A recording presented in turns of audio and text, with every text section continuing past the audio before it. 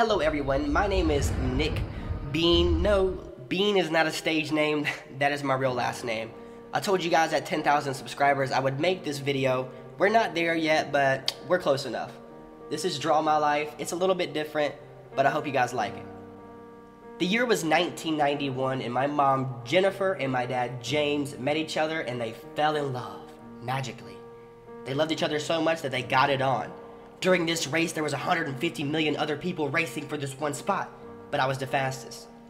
So on March 13th, 1995, the Mermaid King was born. My life after that was really a blur. I don't remember anything until I was about 7 or 8 years old. I was outside playing basketball with my friend Micah. Micah goes up for the shot. Even though the ball was bigger than the rim, he had no chance of making it. My dad pulls up in a green car and he says, "Nick, get in the car, you're coming to live with me." So after 8 years of living in a normal house in Gastonia, North Carolina, my dad moved me to his house with his new wife, Rachel, in a very big house on the lake. It was new to me. I met some friends at my new school, Mason, Ian, Cody, I think I spelled his name wrong, I think it's with a T, Shane, and Justin. We spent a lot of time with each other playing football, basketball, which my dad helped coach, and they spent the night a lot of the nights out of the year.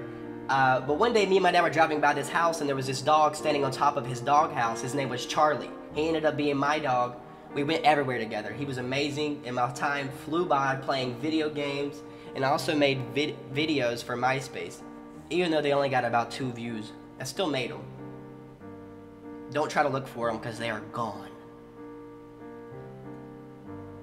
Soon after, my mom actually took a lot of money from my dad somehow, so we had to move to a place called Maiden, North Carolina, which their main focus was football. I didn't play football. Meeting new friends wasn't that hard. I did it before, so I did it again. Everyone knew me, but I hung out with literally no one for some reason. I was a bit of a loner, and I still am, to be honest. My freshman and sophomore year, I started making music. Everyone knowing me, they started listening to it too. It was not that good, I guess, and everyone made fun of me, but it didn't matter. I kept making music, and I just kept doing my thing. During school, I made great grades. A honor roll, A plus, okay, maybe I made B pluses, but I was still in beta club, and I did very good, but I didn't focus that much on school. I had to get a part-time job at Zaxby's just to pay for my lunch and my gas, but other than that, high school sucked. It wasn't until after I graduated that I kind of took off. On Facebook, me and my friends had a competition to who can get 1,000 likes on a post the fastest. Needless to say, I won. And this video of me singing Miley Cyrus took off and ended up getting like 3,000 something likes. In the first month on Facebook, I had 20,000 followers. Then one day, one of these girls that watched me said, "Hey, you should go live on YouNow, it's really fun."